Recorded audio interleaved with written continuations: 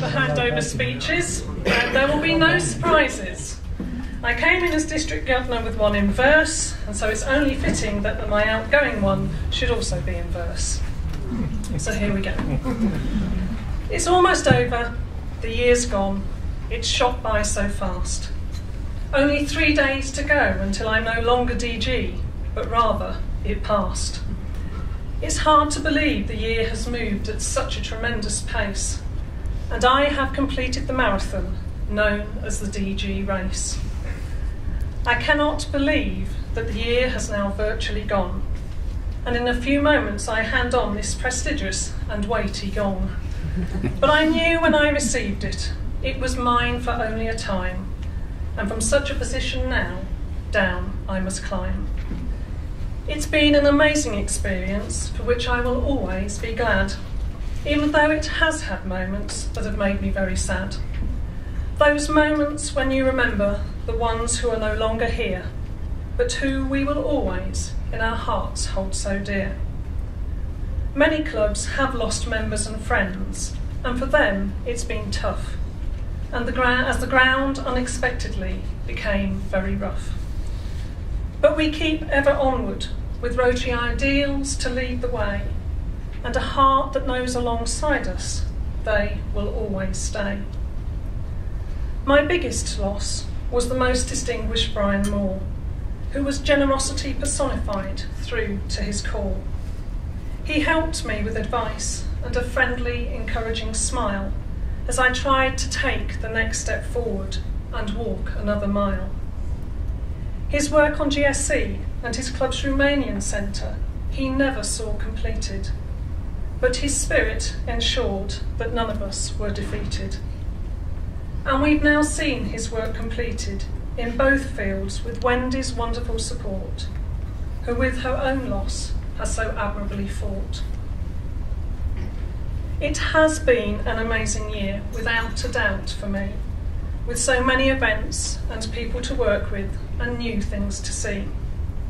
It's been jam-packed and most weeks have been very full, but I'd definitely do it again, as for me it's been so cool. I've had a whale of a time, and I hope that you might have too. But if not, don't worry, I'll be gone pretty soon. And you can rejoice in a new year and another DG, as quietly under your breath you say good riddance to me. I've met many wonderful people throughout this wonderful year, who I will keep in contact with and who I hold quite dear. Chrissy and Eric Dance have become great friends as the year has progressed, even if I can't match Chrissy for being in blue and yellow dressed. We've enjoyed being together, and I've loved working with the members of Inner Wheel. Women with a purpose and passion that matches what we all feel, who stand beside us to make a difference to our world both near and far, and who in my book are such amazing and great stars. This year has seen so much creation. It's been a pure delight.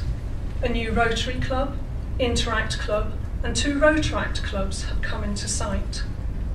We had a new generations team from Lithuania, thanks to Paul's endeavours, and many club fundraising events to attend, no matter what the weather. As a district, we've supported peace scholarships and the polio campaign through foundation monies we've released, and membership numbers have at least the equivalent of 1 per club been increased. Brian Carpenter's emphasis on youth competitions meant we had in every RIBI final at least 1, and through Kids Out and Mablethorpe holidays, many children have had great fun. I cannot mention every event, or we'd be here all day, and I'm sure that many of you would prefer to get away.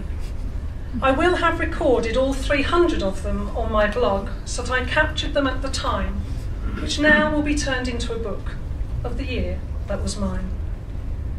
But a few highlights I hope you won't mind me sharing as we reflect on the year just gone, which has had many, many moments of real good fun.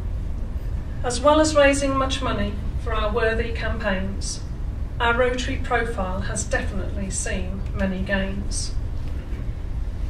Conference was a high point with Gervais Finn and Blind Dave, who outstanding performances truly to us gave. A Hogwarts theme throughout gave a magical feel, and young carers with their stories did our hearts definitely steal.